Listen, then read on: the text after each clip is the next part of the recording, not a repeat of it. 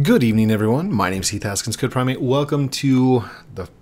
I don't know what this is. It's going to be a tutorial on how to get your Oculus Quest 2 to hook up to your computer so you can go and develop inside VR for VR games. Now, that might sound a little complicated, but it's really not. So the first thing that you're going to need, you have to have an Oculus Quest 2.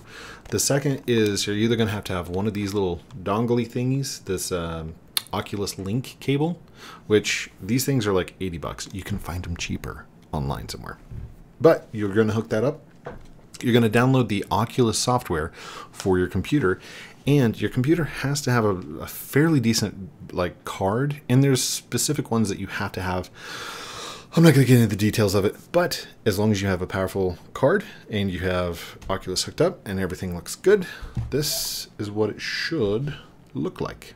So hold on. Where's display one? There we go.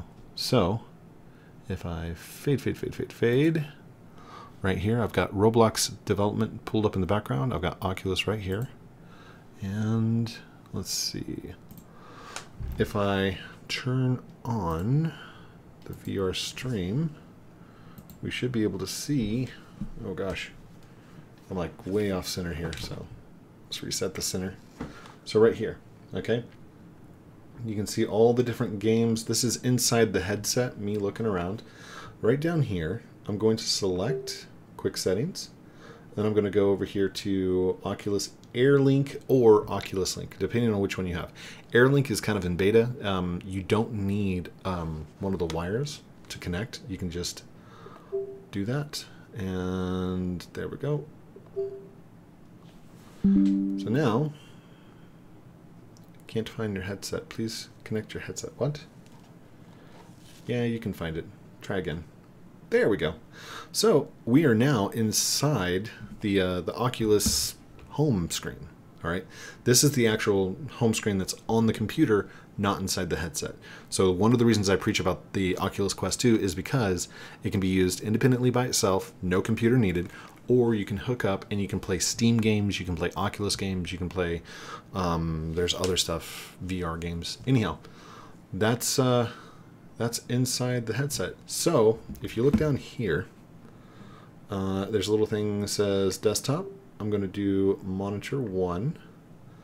And right there, inside VR, I'm actually looking at my desktop. So I'm going to pop this on real quick. Hang tight. Oh gosh. Ugh. So, left controller not found. Of course it's found. I have my left controller right there. So, welcome to inside my VR. So, once you have this particular setup where you can see your desktop and you can see the stuff that's going on. Oh gosh, hold on. Then you should be able to use your mouse and keyboard, and we're just going to start up Studio. Oh, that's Steam Studio. There we go. Roblox Studio. Oh, guess it has to do an update.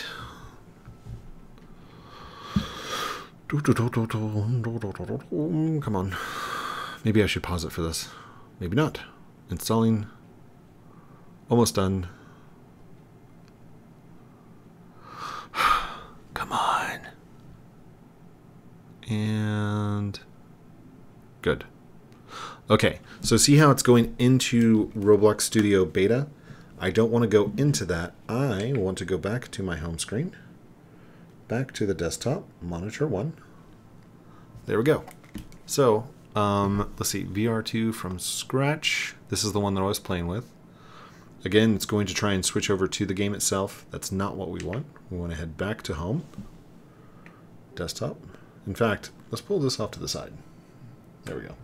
That way it's out of the way, and we have my actual thing here. So, oh gosh, I can't see.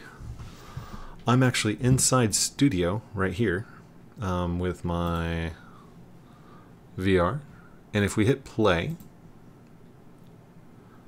now inside Studio, like I can see with my headset and my hand and my other hand, I'm actually controlling what's going on inside the game.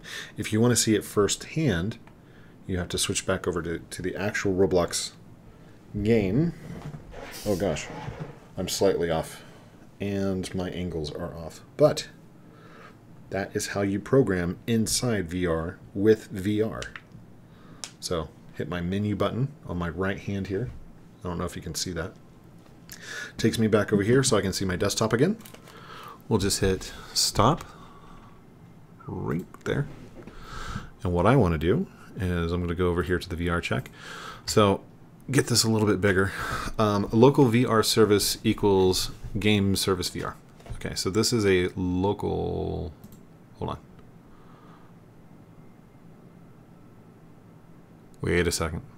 Let me take a look here. Okay, VR service itself is local. So there's nothing that you can do on the server side. It's all client-based. And one of the first things that I do is I check vrservice.VR enabled. If it is enabled, then we just print VR is enabled. If it's not, then VR is not enabled, and I actually kick the person out of the game. So game.player is local player, kick, this game requires VR. Let's see, for the load player, whoa. Oh gosh, my hand broke. Oh, I hope it's okay. That's probably okay. Oh, there. So, where was I? For this is how I'm getting the cloned parts in there. Inside my server storage, I actually have head, left hand, right hand, upper torso. And every time that somebody connects to it, player added, I load player. Come up here, player, print, load player connected. And then we do server storage, which is this. Head, clone, we're going to call it head. Left hand, right hand, torso. We clone all those, and then we create a folder called player folder, which appears over here in the workspace under player folder. And it's going to be the name of the person. So like the folder name is my name. Should be code primate. And then we set the parent of all of the things that we created before into that folder. And then we rename them to the player's name underscore head, player's name underscore left hand, right hand, and so forth. Now, right now, for all my movements, these are local. So if somebody else were to join me, they couldn't see the head moving, the hands moving, stuff like that. But we can eventually do a remote call to the server itself. And then, yeah, basically, when I move my hand, the message is sent to the server, and the server will actually move the hand, not myself. Then, same thing whenever they leave, we just delete the folder, delete all their things. But that is how to program inside VR on your desktop and to be able to run and test your games. So, pick up the controller, Roblox, pick up the other controller. Oh, sorry microphone. But that's it. I've got a little box here that indicates my camera position. I don't have any input programmed into this yet, but I will eventually. We're going to have a lot of cool stuff with VR, but I wanted to make sure that I gave you guys insight as to how to get going with VR if you're interested in developing your own games, because Roblox just released some of their new settings with the VR service. So look into those. Anyhow,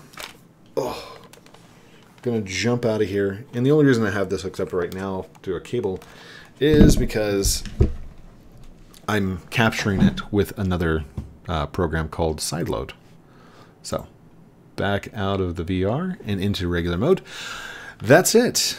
I mean, past that, if you have any questions, leave comments down below. Anybody else that knows stuff about VR, please leave their comments down below. Help each other out.